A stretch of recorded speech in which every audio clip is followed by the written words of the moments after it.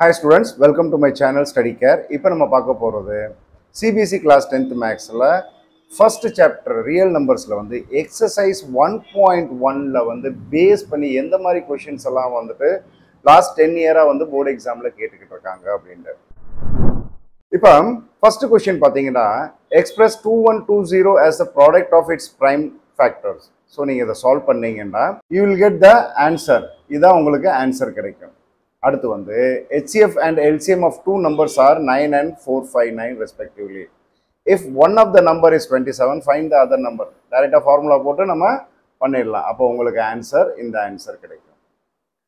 Third question, the HCF of two numbers is 145 and their LCM is 2175. If one of the number is 725, find the other number. அழகா கண்டுபிடிக்கலாம் நம்ம formula போட்டு கண்டுபிடிச்சலாம். அப்போ third answer வந்து உங்களுக்கு இது வரும். Fourth question என்ன சொல்றாங்க? Find the LCM and HCF of 6 and 20 by prime factorization method. நான் நிறைய சம்ஸ் உங்களுக்கு சொல்லி கொடுத்துருக்கிறேன். அழகா நீங்க பண்ணலாம்.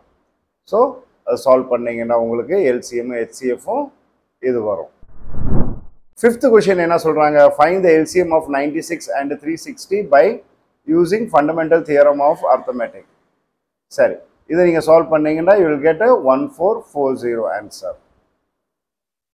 Sixth question என்ன சொல்றாங்க? Find the HCF of 312 and 227 using Euclid's division algorithm. Find the LCM and HCF and verify that LCM into HCF equal to product of two given numbers. இதுல இந்த first part பாத்தீங்க அப்படின்னா Euclid's division algorithm இது வந்து நம்ம போர்ஷன்ல கிடையாது. So அதனால நம்ம அந்த மெத்தட் யூஸ் பண்ணாம நார்மலா LCM HCM எப்படி கண்டுபிடிச்சிட்டு இந்த ஃபார்முலால வச்சோம் அப்படின்னா we will get this answer. Seventh question என்ன சொல்றாங்க? Find the HCF and LCM of 510 and 92 and verify. Same. So same இதை வந்து HCF எப்படி கண்டுபிடிக்கிறது, LCM எப்படி கண்டுபிடிக்கிறது நிறைய சம்ல பார்த்துட்டோம். அடுத்து கண்டுபிடிச்சிட்டு நம்ம இந்த ஃபார்முலால வச்சோம்னா we will get இந்த ஆன்சர் கிடைக்கும். அடுத்து 8th question என்ன சொல்றாங்க?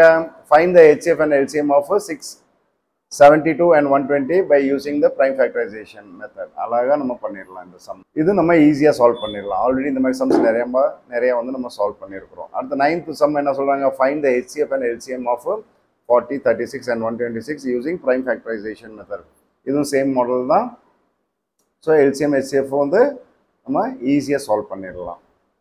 ஸோ இப்போ இந்த மாதிரி கொஷின்ஸில் பார்த்தீங்க அப்படின்னா இந்த 9 கொஷின்ஸ் வந்து எக்ஸசைஸ் 1.1ல பேஸ் பண்ணி வந்த கொஷின்ஸ்.